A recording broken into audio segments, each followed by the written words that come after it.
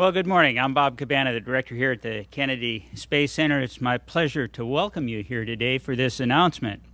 As we celebrate the first 50 years of the Kennedy Space Center this year, we embark on a new journey taking us forward to the next 50 years of exploring space with the announcement of the companies selected for the next phase of development in our Commercial Crew Program. NASA will use the Commercial Crew Program to take our astronauts to the International Space Station later this decade. We are working to transform the center to support a new era of space exploration, modifying and upgrading our facilities for NASA's Space Launch System. The Orion spacecraft is here right now, and the team is processing it for its first flight in 2014. The KSC team has the human capital expertise, unique facilities, and specialized equipment to propel the agency into the next phase of space exploration, and the Commercial Crew Program is a key part of that. It's my pleasure now to turn the stage over to our Administrator, Charlie Bolden, for more details on this historic milestone. Charlie? Thanks very much, Bob. I want to join Bob and the entire KSC team in celebrating the 50th anniversary of KSC, first of all, and just the remarkable contributions of the entire Space Coast to America's leadership in space exploration. From the exhilarating days of Mercury, Gemini, and Apollo to the unprecedented 30-year history of Space Shuttle, the road to space has always and always will lead through the great state of Florida. In fact, the Kennedy Space Center is now the launch pad for the next big leap in America's space program, our Commercial Crew Program. This program is a top priority of the Obama administration, and you'll hear from Program Manager Ed Mango shortly. 2 years ago, right here at Kennedy, the President set a goal of sending humans farther into space than we've ever been, to an asteroid in 2025 and Mars in the 2030s. A bipartisan consensus was reached in Washington that the best way to do that was for NASA to acquire services from commercial companies to deliver cargo and crew to the International Space Station. That allows us to concentrate on building America's next-generation space exploration system, the Orion spacecraft and the Space Launch System, the vehicle and rocket that will take American astronauts farther into space than any spacecraft developed for human spaceflight has flown in the 40 years since our astronauts returned from the moon. This dual-track exploration strategy is producing tangible results, and the teams here in Florida and across the nation are making steady progress. Exactly 1 month ago, on July 2nd, the first space-bound Orion spacecraft arrived at Kennedy, and as Bob said, is now undergoing final construction and integration in preparations for its initial test flight in 2014. And I'll remind you, that's less than 2 years from now. This work is expected to support at least 350 Space Coast jobs. The mobile launcher, which will serve as the launch platform for the SLS and which I just had the privilege of touring, will soon be ready to support our deep space exploration efforts. The President has fought to invest close to $1.4 billion in NASA's 21st Century Space Launch Complex and exploration ground systems. This investment will help us upgrade Kennedy's shuttle-era facilities to support multiple users and make this a more flexible launch facility for the future. The crawler transporters that have carried space shuttles and Apollo Saturn V rockets to their launch pads are being upgraded to support the next generation of spacecraft and launch vehicles that will lift off from Kennedy. Last year, Boeing announced they would be taking over one of our former orbiter processing facilities to work on their crew capsule and indicated they would be creating 500 jobs in the process. Recently, Sierra Nevada Corporation successfully completed a captive carry test of its full-scale Dream Chaser orbital crew vehicle, as well as a test of the vehicle's nose landing gear. They have also announced interest in establishing a presence here on the Space Coast, adding to the growing number of commercial companies who find this area an attractive place to do business. In May, SpaceX became the first private company to reach the International Space Station and return its Dragon capsule safely back to Earth, launching right here from Florida and the Space Coast. Our commercial crew and cargo efforts are based on a simple but powerful principle. By investing in American companies and American ingenuity, we're spurring free market competition to give taxpayers more bang for the buck, while enabling NASA to do what we do best, reach for the heavens. We're also making important progress toward ending the outsourcing of American aerospace jobs and bringing them right back here to Florida and other states all across this country. Our commercial crew program has been carefully managed in stages. In 2010, you may remember, during the first phase of our commercial crew initiatives, NASA entered into funded Space Act agreements with 5 companies to aid in the innovation and development of space transportation subsystem designs and concepts. Those companies were Blue Origin, Boeing, Paragon Space Development Corporation, Sierra Nevada Corporation, and United Launch Alliance. In 2011, during the second phase, we entered into funded Space Act agreements with 4 companies for the continued development of commercial rockets and spacecraft. Those companies were Blue Origin, Boeing, Sierra Nevada, and Space Exploration Technologies, or SpaceX. Today, we're announcing another critical step toward launching our astronauts from U.S. soil on space systems built by American companies.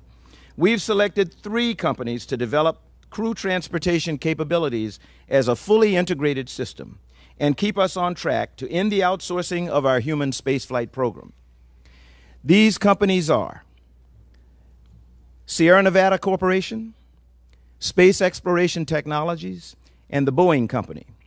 This is a diverse and dynamic mix of companies, each with unique experiences and proven track records in the aerospace industry. By keeping these 3 companies in the mix, we not only ensure competition, which is good for the taxpayers, but we're also guaranteeing that we never find ourselves in the situation we're in today, dependent on a sole provider to get our crews to space. For the next 21 months, these partners will perform tests and complete designs.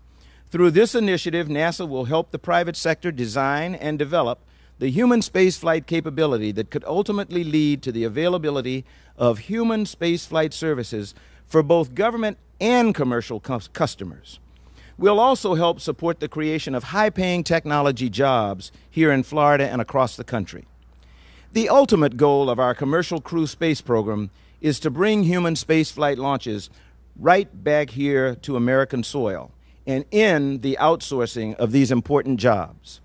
Our U.S. industry partners will help us achieve safe, reliable, and cost-effective access to and from the International Space Station and other destinations of low Earth orbit.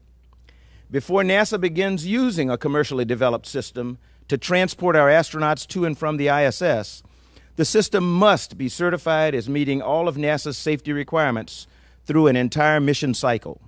Certification of commercial systems for NASA transportation missions will be pursued in a future separate phase under the commercial crew program. The innovative spacecraft and rockets proposed by NASA's industry partners will also spur technological innovation and serve as engines of economic growth here in Florida and throughout the nation. Now, let me ask our commercial crew program manager, Ed Mango, to say a few words and give you a little bit more detail than I gave you. Ed? Thank you, Mr. Bolden. First of all, I want to say thank you. My team and I are extremely excited and ready to go do this. We're ready to continue our partnership with industry and between industry and NASA in new and innovative ways. I am very confident in the ability and capability of our 3 partners under ICAP. I believe that we can make great progress with these 3 partners. What is ICAP? ICAP stands for Commercial Crew Integrated Capability. It is a capability that includes the spacecraft, the launch vehicle, the ground operations, as well as the flight operations. It's an entire mission cycle and doing the design work for that entire mission cycle. So we call it CC-ICAP for short. ICAP is also being run under a Space Act agreement approach that NASA has been able to employ. And what that means to the taxpayer is NASA is not paying 100% of this development cost. We are sharing these costs through a partnership, through NASA and the individual partners. So they are also bringing money to the table. This is a way of leading, this is a way of allowing the United States to lead in the development of new space systems that are human capable, and then taking those systems for commercial purposes as well as for NASA purposes in the future. As Mr. Bolden said, there are three awards. The first is to Sierra Nevada Corporation. Sierra Nevada is going to be getting $212 million if they meet all their milestones. And under the SAA approach, milestones are paid once performance is done. So it's a paid-for-performance kind of approach. It's, again, very good for the taxpayers and very good for NASA. If they meet all the milestones, they can get up to $212.5 million. They've been a very strong partner under CCDEV-2, and they've been a partner during that period of time, in which they have completed their preliminary design review, and now they're working on their engineering test article, which is a test article of their Dream Chaser, full scale, they're going to use for approach and landing tests. We are very excited to continue our work with Sierra Nevada. Our second partner is SpaceX. SpaceX will be receiving $440 million as they complete their milestones throughout the base period of of ICAP. As you know, SpaceX is a very progressive partner. We like the way they think differently, and it's encouraging my team to think differently as we work with them.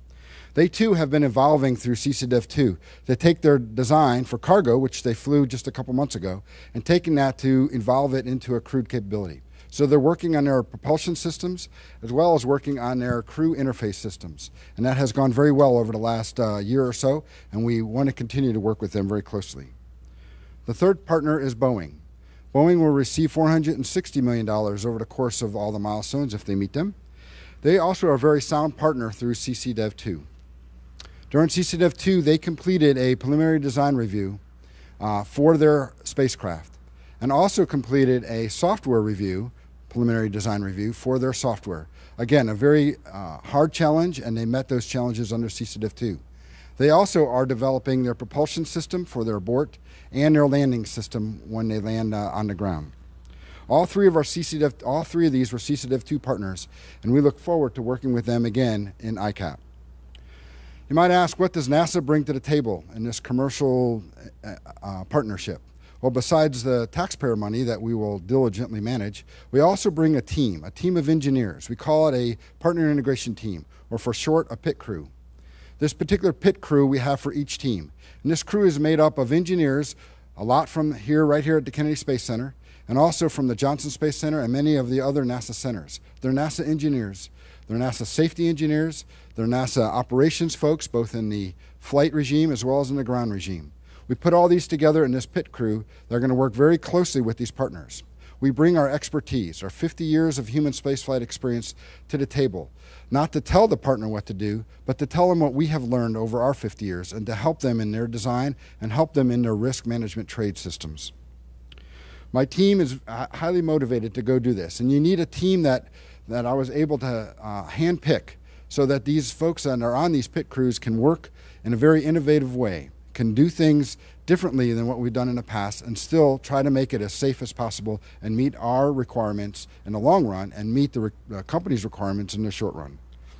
A bit later this morning, about 10:45 Eastern, there will be a teleconference in which we'll talk a little bit more about the details of the agreements and our partners at that time. You know, before I end, I like to take a step back and think about another time in history when the world changed. And that was back in 1927. In 1927, the only way to get across the Atlantic Ocean was through ocean liners. Charles Lindbergh took the courage to figure out a way to fly across the Atlantic Ocean nonstop. And that was, as many people call it, a Lindbergh moment, because it made the world smaller. It made the world capable of doing new and different and innovative things. And there's been many Lindbergh moments since that time. But today, the Commercial Crew Program and our industry partners are on the threshold of setting a new set of Lindbergh moments. Not just to cross the Atlantic, but actually to make the world smaller, the planet smaller, and to help commercial industry. Thank you. I think we'll now open it up for questions. Good morning, James Dean from Florida Today. Possibly for Mr. Mango, just wondered if you could discuss a little bit more why this combination of three ultimately was selected in terms of it giving you a diversity of different types of spacecraft, a couple launch vehicles, of course. Also, how many proposals did you select from? See, NASA uses a very strict process for procurement, and so in that process, there's many proposals that come in that are evaluated. In this particular case, and you'll hear a lot more about this in the telecon, so you might want to. I encourage you to ask the question again. But the portfolio that was selected, as you said, is really all about diversity. Diversity of launch vehicles, diversity of spacecraft, and an ability to actually move through these milestones with high confidence that we can meet those milestones. That's how as a program, we don't make the selections, we implement the selections. When I look at this selection base, I look at it as a capability of diversity, and therefore we will not only have diversity in systems, but also redundancy and competition as we move forward. Good morning. Julian Leak with America Space. This one's for Charlie, I believe. During the CC Dev 2, Blue Origin was awarded $22 million. Did they submit a program for CCIP? Well, yeah, I'm going to let you ask that question in the next brief. And I will tell you, I was not privy to know how many companies submitted, who submitted, and I did not want to know. And I think, when you talk about the integrity of the process, I was briefed by Bill Gerstenmaier day before yesterday on what was going to happen. I knew what the process was because we had gone over that over and over and over. So, the Office of General Counsel, our procurement office, everybody was involved in this. So I don't know, whether they submitted or not, to be quite honest. I do know who the three winners were, so know that. Okay, but I would ask Bill Gerstenmaier that question. I think he could answer it. Yes, sir. Chris Haber with Terra Sancta Press. Are you going to, is Sierra Nevada planning on using any KSC facilities? I'm going to let Bob address it because he talks to people all the time. Actually, we have a Space Act agreement with Sierra Nevada, and eventually they do plan to use our facilities. We're working with them on what will be when.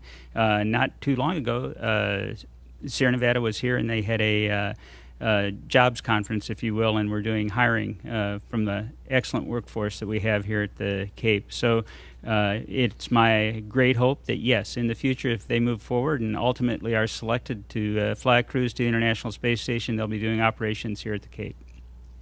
And if I could follow that up, do you know about how many jobs are being created here in Florida by them, and if they're using any of the retired shuttle force? I don't have that number. Thank you. Colonel Cabana, just asking a similar question a little bit more broadly. We're just over a year past the last shuttle flight. Could you just address, where KSC as a center stands now, and how these announcements might impact the local workforce and sort of the center's progression in its transition? Absolutely, James. When I look back on where we were a year ago and where we are now, we have just made tremendous progress. I wish I could get everybody out to see all the changes that are happening here at the Kennedy Space Center. In a lot of areas, you can't even see them all. They're down in the bowels of the pad, within the MCC, Launch Control Center. It's everywhere. And the team, I think we really have turned a corner. We're reaching stability, and we're looking to hire as we move forward. Having the Orion vehicle here in the ONC High Bay now being built for its first flight in 2014. I mean, this is the first time we've built human spacecraft here at the Kennedy Space Center in excellent partnership with the state of Florida. And that's outstanding. The progress that has been made on the launch facilities out at the pad, in the VAB, we're starting work there now. The transporter, crawler transporter number 2 is being totally refurbished to handle a heavier weight and to have another 20-year life on it, and the team's doing a great job there.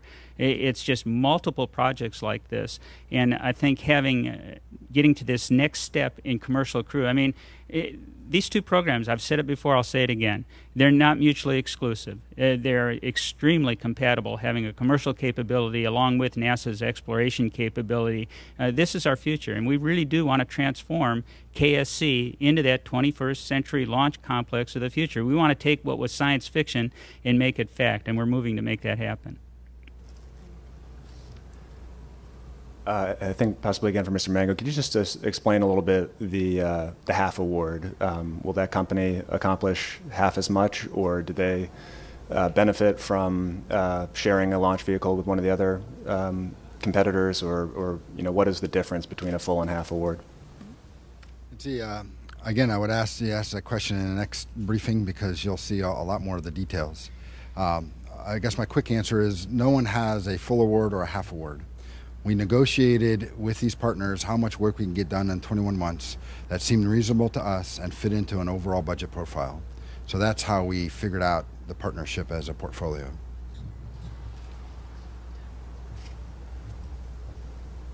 Okay, there's no more questions. That concludes our briefing. Thank you. Thank you all very much. Thanks for coming out. Thank you.